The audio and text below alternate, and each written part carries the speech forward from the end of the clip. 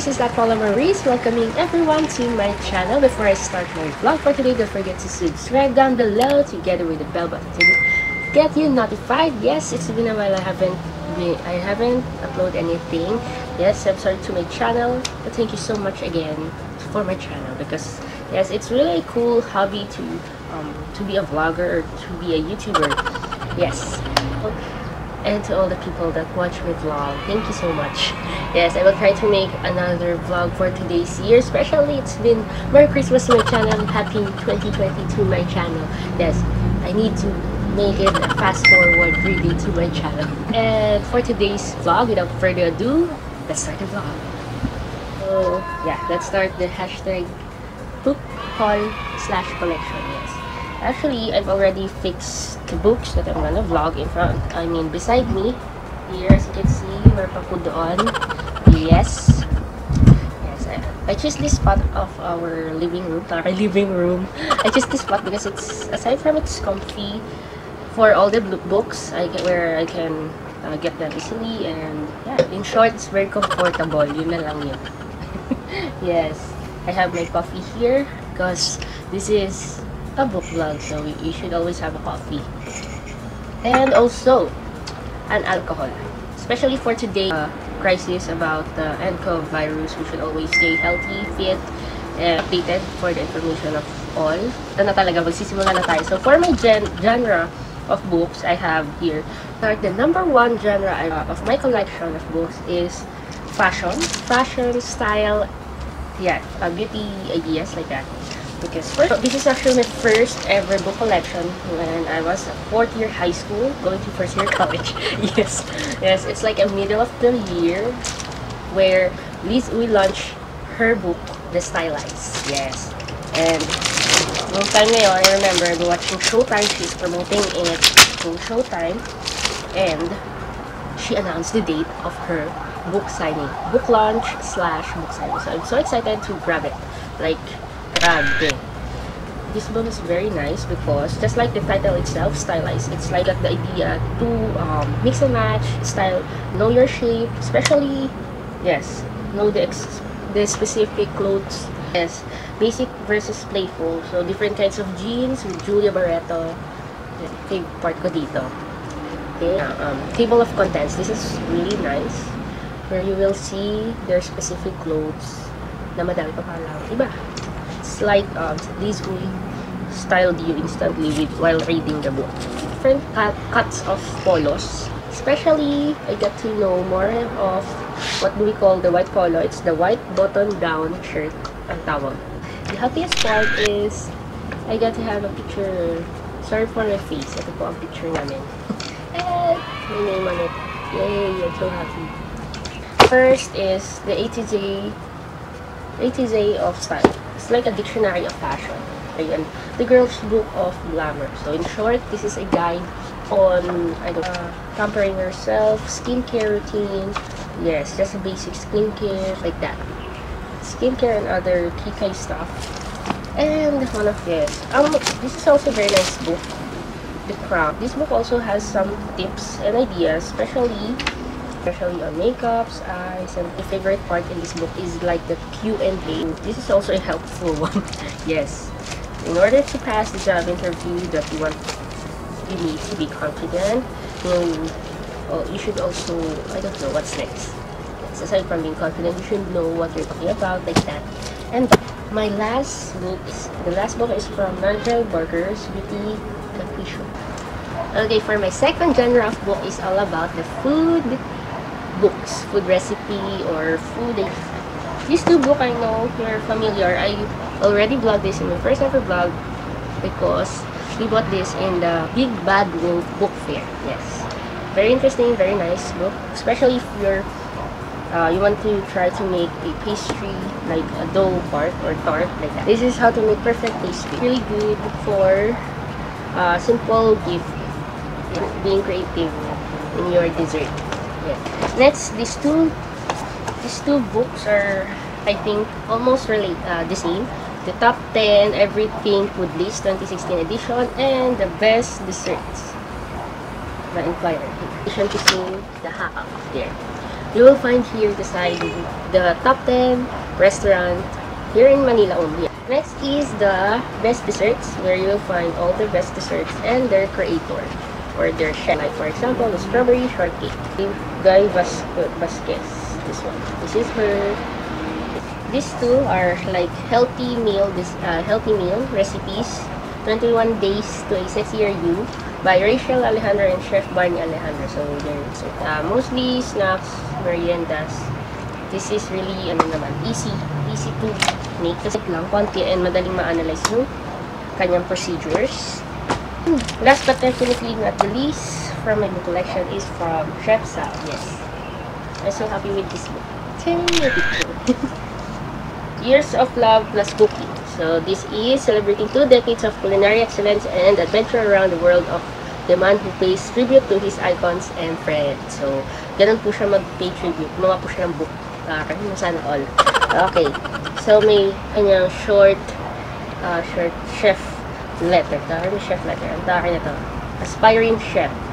Good luck and keep me posted. Chef Sal is one of my idol chef here in the Philippines. Yes. Okay, my third genre of book is actually books like that. Yes, this is the English Cocker Spaniel. This is actually our dog, Sunshine and Cinnamon. This is their breed. Yes. I'll try to create another vlog about the dog vlog. Yes.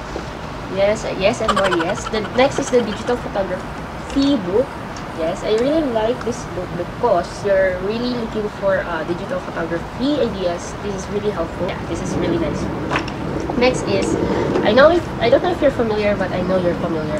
This is actually one of my vlog, the Diary of a Pulubi by Chinky Tan, Wealth and Life Coach. Yes, I vlog this to save money and all. For my fourth genre of book, ito na nga yung The Besties. This is actually a very fun, cool book, especially for those people with best friends, besties like that. Yes, and I also value it because the author signed it. Yes, Georgina, it's like, hey, I'm so fun. Yes, I'm a fan of them. Ito na nga, ang entertainment book or genre is yung President Vice, ang bagong pangulo ng Pilipinas. Well, kasi Mariz P. So, ayan yung book niya. More on funny quotes, hugot lines niya. Tatanggalin ko na ang number coding at gagawin ko itong color coding. Diba? Dahil bagong pangulo siya, ang gagawin niya color coding. Monday, teal, brick red, Tuesday, Wednesday, drunk tank pink. So, yun na daw yung mga color coding. Bastard amber, Thursday, Friday, ginger lime. So, alam nyo na, color coding ha. Yun lang naman.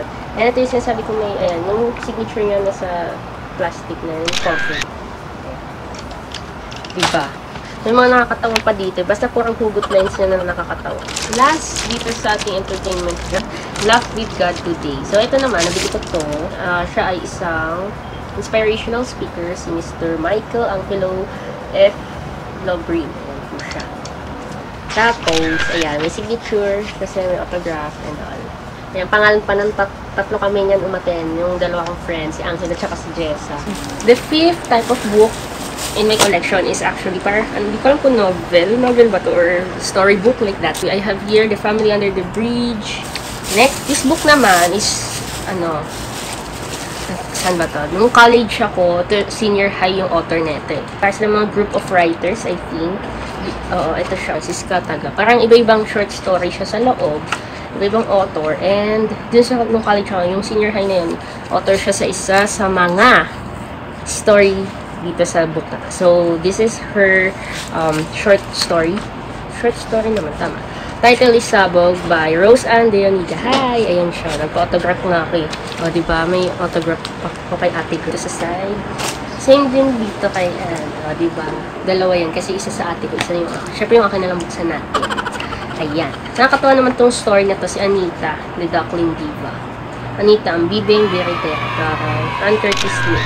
Diba? Bongga. Very short lang yung story na ito, pero maganda. Ito yung story niya. Are you a shy person?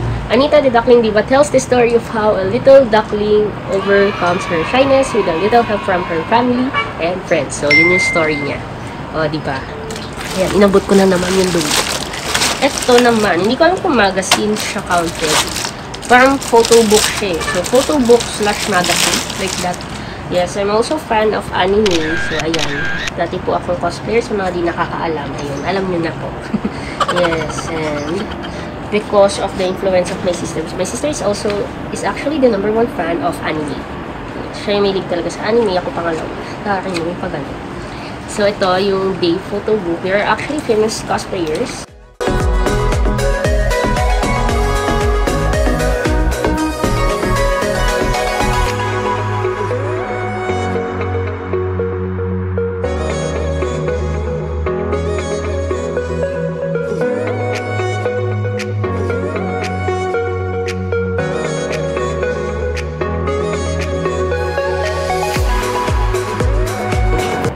So, siya yung, dito siya nakilala. Nag-cosplay siya ng How to Train Your Dragon. Ayan, dito siya nakilala.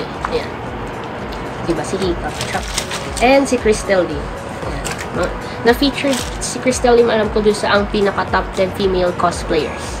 Oo. Ayan siya. Si Crystal Lee. Last but definitely not the least, ayan. Ang aking fellow chef buddies. Chef buddies. Ayan. Si Ate Rhea. I mean, Chef Rhea. Ito po siya.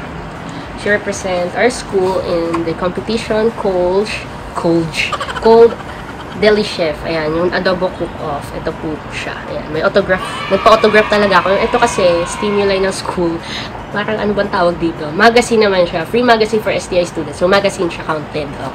So, kaya sinama ko siya sa mga magazine. Okay. Ayan siya. More than just adobo. Ito siya. Hindi pansinin nyo nandito. Ito siya. Ayan. Ayan, diba? Hi Chef Rhea, sana pa mapanood mo to. Ayan, I'm so happy. Kahit na sa iba, ano bang ginawa nila sa stimuli nila, parang pinamigay nila or tinagunan nila ako. Ayan, ako preserve. Proud ako dyan. O, diba? May souvenir. Saan, ano pa ba? I think that's all.